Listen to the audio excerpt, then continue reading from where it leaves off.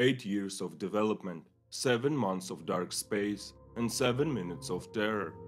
In July 2020, NASA will launch its latest and the most ambitious mission to Mars, as it lays the groundwork for a manned mission in the near future. The Perseverance, as the rover is called, will collect and cache promising samples for eventual return to Earth. We'll search for signs of past microbial life, characterize the planet's climate and geology, and for the first time ever, an aircraft called Mars Helicopter Scout is going to fly on another planet. But before we can get there, we must first overcome a long and extremely dangerous path. The mission will launch in July or August 2020 aboard the United Launch Alliance's Atlas V rocket from Cape Canaveral, Florida. The landing is expected in February 2021. Surface operations will last at least one Mars year, which is about 687 Earth days. The whole phase of the Mars 2020 mission include launch, cruise, approach, entry, descent and landing, instrument checks and first drive. The Atlas V rocket was chosen because it has the right liftoff capability for the heavyweight requirements for the mission. This rocket type has had more than 80 launches with no complete failures, making it among the most reliable in the world. The Mars Science Laboratory mission had a total launch mass, including the Atlas V, of about 530,000 kilograms. NASA has also successfully used rockets in the same family for prior missions, such as Mars Reconnaissance Orbiter, New Horizons and Juno.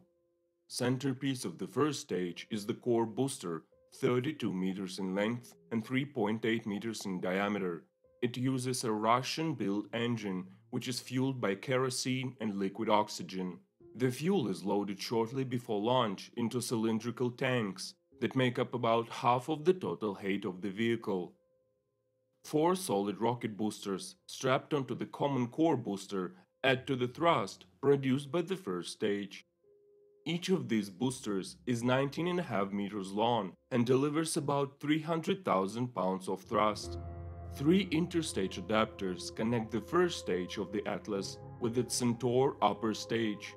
The Centaurs had a restartable engine that uses liquid hydrogen and liquid oxygen and can provide up to about 22,000 pounds of thrust.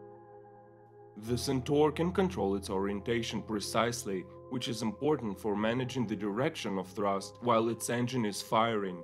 It carries its own flight control computer and can release its payload with the desired altitude and spin rate. The engine fired twice, once to insert the vehicle's spacecraft stack into low Earth orbit, and then again to accelerate the spacecraft out of Earth orbit and on its way towards Mars. The spacecraft rides into the sky inside a protective payload fairing atop the Centaur stage. With the payload fairing on top, the vehicle stands approximately 58 meters tall when it's ready for launch. The spacecraft is the protective spaceship that enables the precious cargo to travel between Earth and Mars. It's separate from the launch vehicle that carries the spacecraft and the rover outside of Earth's atmosphere and gravitational pull. The spacecraft includes the mechanical units that safely carry and maneuver the rover through the Martian atmosphere to a landing on Mars.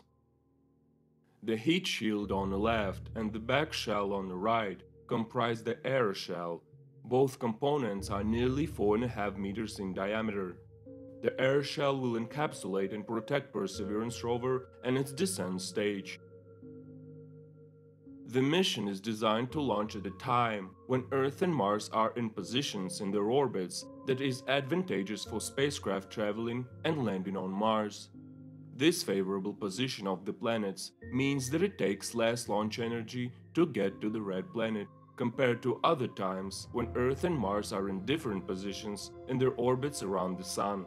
In the next part, we will talk about Perseverance rover and its instruments, and why the landing on Mars is called 7 minutes of terror.